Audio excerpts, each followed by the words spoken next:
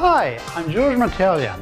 Welcome to my Healthiest Way of Cooking class. Today I'm going to share with you the best way of making spinach taste good without destroying vitamins, minerals, and antioxidants. It's important to save as much time as possible and just cut 1 inch of the end root before you clean it.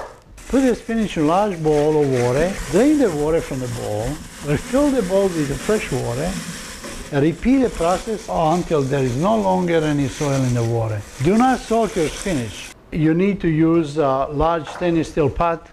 I filled with a lot of water.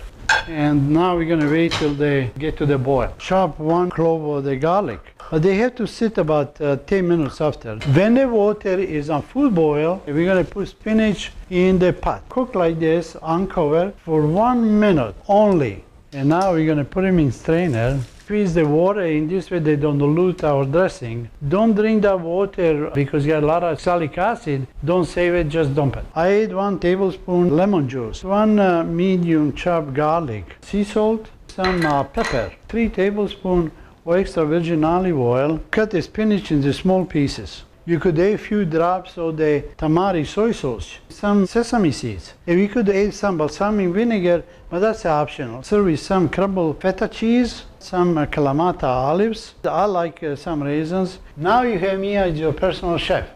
And we can cook together every week while you watch the video. Everything about the world's healthiest foods and the healthiest way of cooking can be found in George's 4-week Healthiest Way of Eating plan that is in his book, The World's Healthiest Foods.